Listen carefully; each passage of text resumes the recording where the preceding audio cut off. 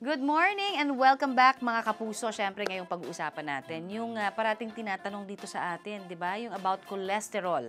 Alam mo naman ang pagkain Pinoy, 'di ba? Sabi nila ma-cholesterol kaya maraming Pinoy din po ang nagsasuffer niyan. At syempre Connie, pag minention natin yung cholesterol, yung na-associate niya siya sa iba't ibang sakit. Yes. Pero dapat malaman din natin na ang cholesterol ay may friendly din at saka may bad cholesterol. Good and bad, Good no? and bad. Kailangan din ng katawan ang cholesterol. Pero pagka bad, yun na eh. May mga Yes. myths kasi tayo nabubuo dyan, di ba? Yung mga paniniwala, Yes. sabi nga nila.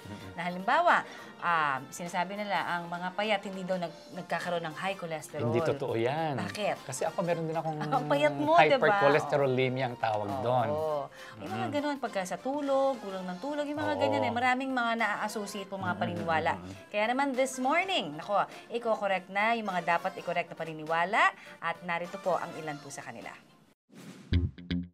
Ang sabi ng ilan, nakakaputok-batok man ang pagkain, sige-sige lang. Hanggat bata pa, katawan ay balingkinitan o kaya madalas pagpawisan.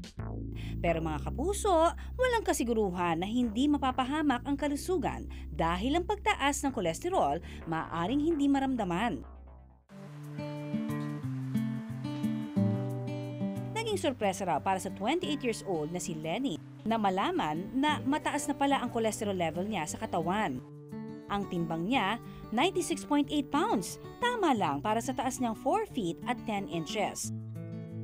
Mahilig kasi ako sa street food, tapos ihaw. Yung inihaw. Kaya, ayun, medyo talagang iniiwasan ko siya ngayon after ko malaman na mataas yung cholesterol ko. Nito lamang Mayo, nanghina raw siya at nanikip ang kanyang dibdib, kaya nagpatingin siya sa doktor. Nang magpa-blood test, nalaman niya na nasa 221 mg per deciliter ang kanyang total cholesterol level. Lagpas ito sa normal na antas ng kolesterol na dapat ay hindi tataas sa 200 mg per deciliter. Yung nakalagay doon na range ng cholesterol level dapat, mataas ako ng 21. Nung sinabi ng doktor, mataas ang cholesterol mo. So, saka lang ako parang na-curious. Masama ang reputasyon ng kolesterol pero sa totoo lamang, kailangan din natin ito. Natural itong ginagawa ng ating atay at nakukuha rin natin ito mula sa pagkain. Nagkakaroon ng problema kapag sumusobra ang masamang uri nito sa katawan. May dalawang uri kasi ng kolesterol, ang high-density lipoproteins o HDL. Tinuturing itong good cholesterol dahil binabalik nito ang sobrang kolesterol sa atay. At low-density lipoproteins naman ang LDL na siya namang bad cholesterol. LDL, ang ginagawa niya, kinukuha niya yung cholesterol at yung fat cells at nilalagay niya sa ugat. So, nagbabara tuloy ngayon. So, dyan nangyayari yung mga komplikasyon na kinakatakutan natin. Kapag nagkaroon ng bara ang ugat, hindi nakakadaloy ng maayos ang dugo rito. Posible itong magresulta ng atake sa puso o di kaya stroke. Ang triglycerides naman ay isang uri ng fat o lipid compound na makikita sa dugo. Ginagamit ito ng katawan para magkaroon ng enerhiya. Kapag sumobra ang triglycerides sa katawan, nagiging taba ito na posible ring maging sanhi ng sakit sa puso. Madalas walang nararamdaman kung tumataas ang cholesterol level ng isang tao. Malalaman lamang ito sa pamamagitan ng blood test. Ang total cholesterol hindi dapat tataas ng 200 mg per deciliter. Ang HDL o good cholesterol dapat more than 40 mg per deciliter. Less than 100 mg per deciliter naman para sa LDL o bad cholesterol. At less than 149 mg per deciliter naman para sa triglycerides. Bukod sa kaalaman sa wastong cholesterol levels, mahalaga rin na maitamang ilang maling paniniwala tungkol dito. Tulad na naging paniwala ni Lenny na matatanda lang ang may mataas na kolesterol. Hindi ito totoo mga kapuso. Dahil mayroon ng kolesterol sa ating katawan, isa sa nakakaapekto sa pagtaas ng LDL ang kolesterol na nakukuha mula sa matataba at mamantikang pagkain. The recent study sa Pilipino, 2 out of 3 Filipinos ngayon mataas ang cholesterol. And that is mostly because of lifestyle.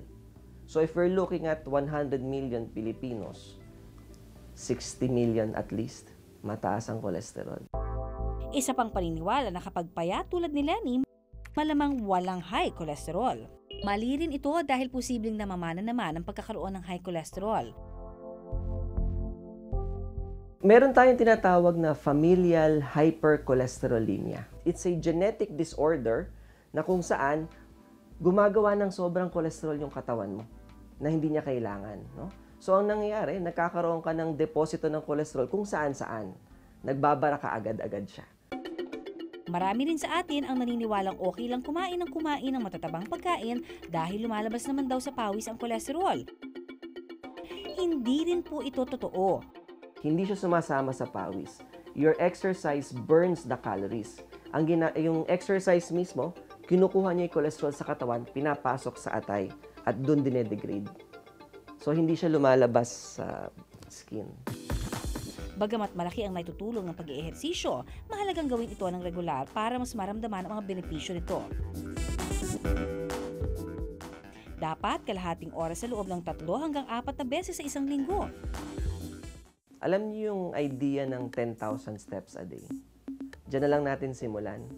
Maglakad talaga. Dahil kung ikaw ay naglalakad, yung sirkulasyon mo gumaganda. Nababurn mo yung fats, yung good cholesterol mo aakyat, yung bad cholesterol mo, bababa din siya. Sa kasalukuyan, binabantayan ni Lenny ang kanyang mga kinakain para mapababa ang kolesterol. Kung noon hindi nawawala sa kanya ang kanyang diet, ngayon isda, prutas at gulay na lang ang laman ng kanyang plato. Dati, naalala niyo yung bata tayo, tinuturuan tayo yung food pyramid. Ngayon, hindi na siya food pyramid. Food plate na siya.